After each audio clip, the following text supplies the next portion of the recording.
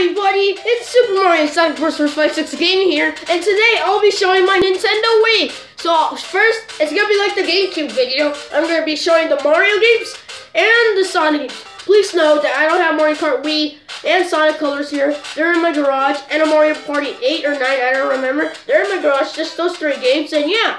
So let's get this started, shall we?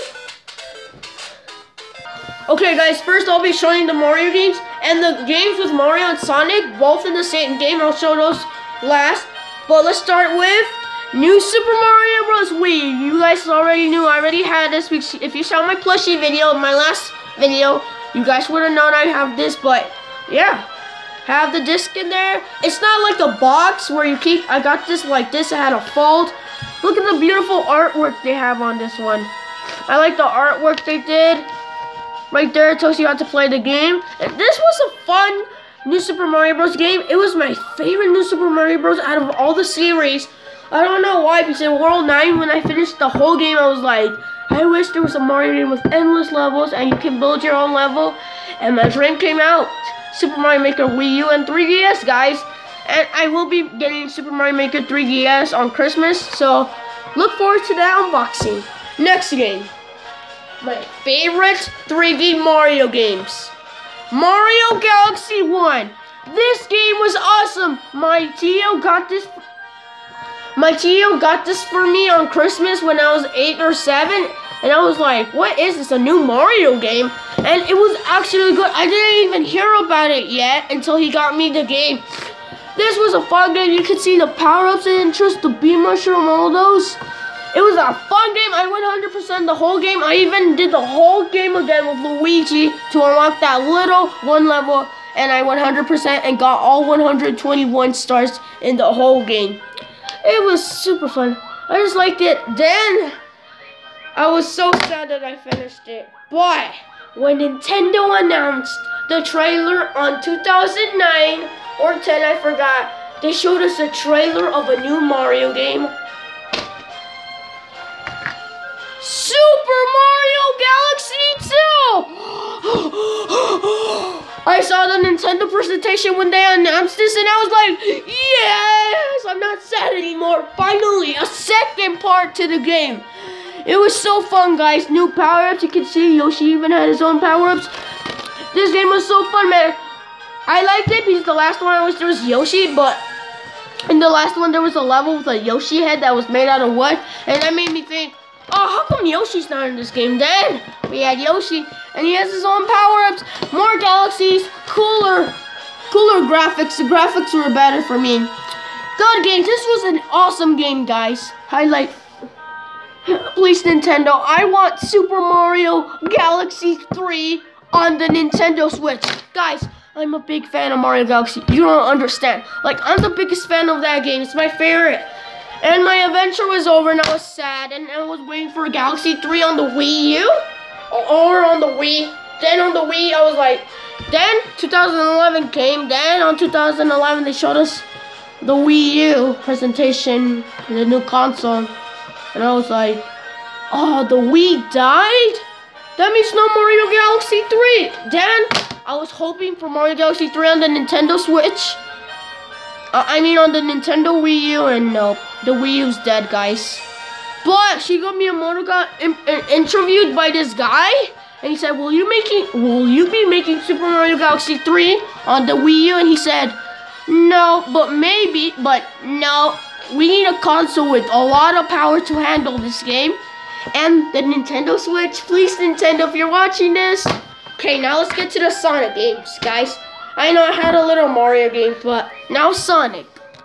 Now my Sonic games. My only Sonic game that I have right now for the Wii is Sonic Unleashed. But I also have Sonic Colors in the garage, so don't be mad. The only one I had with me right now is Sonic Unleashed. This game was pretty good. Like, when Sega announced it, I was excited. Sonic has a new adventure, and the Werehog levels are terrible.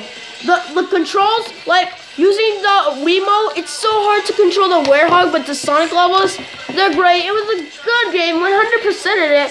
Fine. Yeah, and I hope the Werehog doesn't come back in Project 2017. I hope, but If you want, I kind of liked it. It was a great idea because this is what I think how they created this game. They were like, what Sonic game should we do next?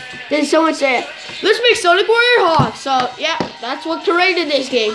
Now, let's get to the ones that have both of the characters in the same game. Now let's get to the games where they're both in the same game. Let's have Super Smash Bros. Brawl. Some people are saying this is the worst Super Smash Bros. Game out of the franchise, and the best is Melee. And yeah, Melee is best. I like it. Melee is like the best one for me. But Brawl, the graphics were like, it was like a fighting game back in the day, you know. They had those graphics, but yeah. I was so excited when they showed us that trailer with Mario. And then Sonic popped up, and I was like, oh my god, Sonic, you're in Brawl. I wanted Sonic in Melee because that was the first Nintendo console he was on. So yeah, he got in Brawl, and also we had Solid Snake from the Metal Gear series, and kind of excited. I never really played his games, but I watched gameplays of him. He's pretty good. I was not that excited, but I was excited with Sonic. But as you guys know, this game got delayed 2 times because the first time when Nintendo asked Sega, do you want Sonic in Brawl? And they said, nope. And then when they were about to release the game, Sega was like, wait, stop, we need Sonic in this game, we're losing money. Then it got delayed again because of them. Then they finally sold it. But didn't you know there was a website called Smash something?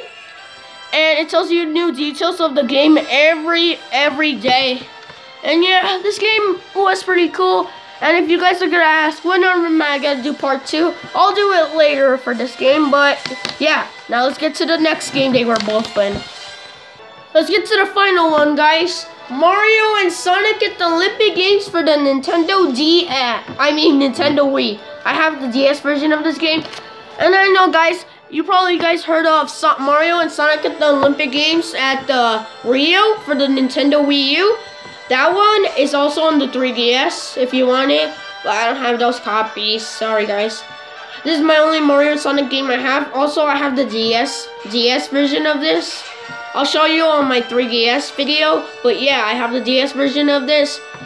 So yeah, this game is fun. I unlocked all the tracks and Olympic stuff, and kind of fun with multiplayer and stuff. And it was a fun game, guys. You guys should have tried it. Look, there's Knuckles. This game was great when I first got it because I was like, oh my goodness, Mario and Sonic are finally in a game. I think this was the first game they were in both. But yeah, let's get to the console, shall we?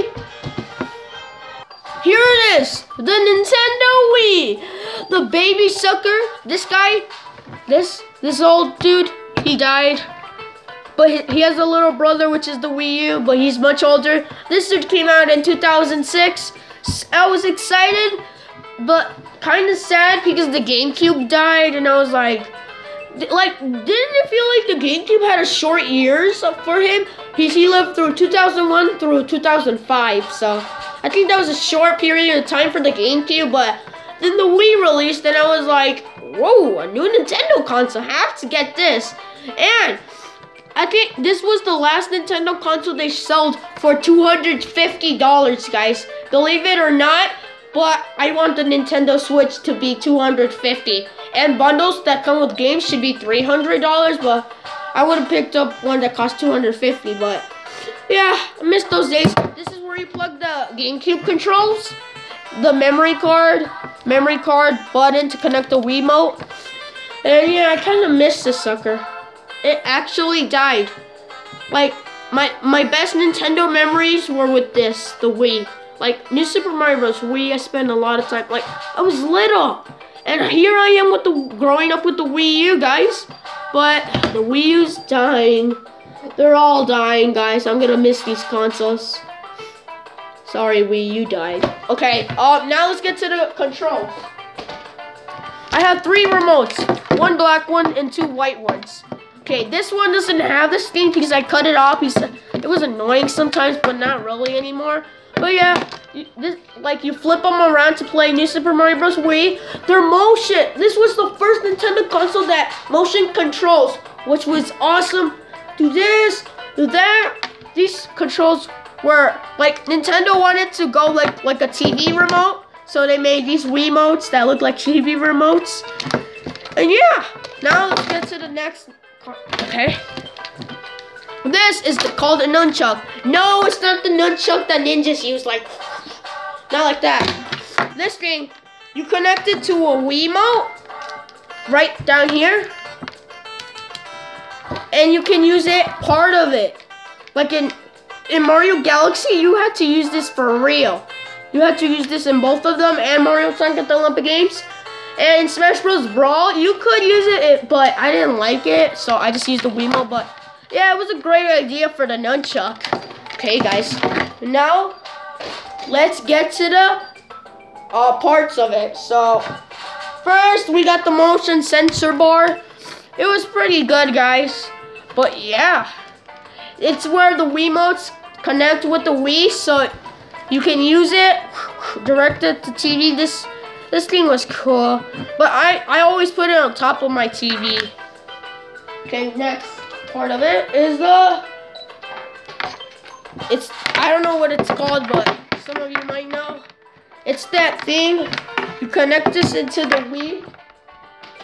The Wii console like this goes in here, and you know where to connect this part. Oh my god. I'm sorry, guys. The camera just failed, but yeah, you connect it like that. Now let's get to the next part of the Wii. This connected here. Boom. And you connect these to your TV, so yeah. That was the end of this episode. Next time, we'll be visiting the Wii U. I'll actually make 2 videos about the Wii U. One about the Wii U's death. I'll make a sad video about its death. It's gone! The last Wii U game's gonna be The Legends of Zelda Breath of the Wild, which is coming next year. It's coming out for the Wii U and the Nintendo Switch. Like, why, Nintendo, why would you bother bringing it to the Wii U? But I know you still want to save it. So, and Yooka-Laylee, if you know that Gecko and that his friend, like Banjo-Kazooie, that game got canceled for the Wii U because the developers of the game canceled it. At the end of the trailer, they said, this game will be for the Nintendo Switch, not for the Wii U. They know that Nintendo Switch is, they know that Nintendo Wii U is gonna die. They know that, guys. So that's why. But Wii U, and I'll make a video about showing the console and the games for it. And I'll show the Nintendo Switch when I unbox it. Probably get there on the first day, guys. I have $450. I've been saving for this console, but that's the end of this video. Please subscribe if you're new, and if you like this video, like it. And in the comments below, tell me why you're sad that the Wii died. Tell me. So yeah, see you on the next one. Bye, guys.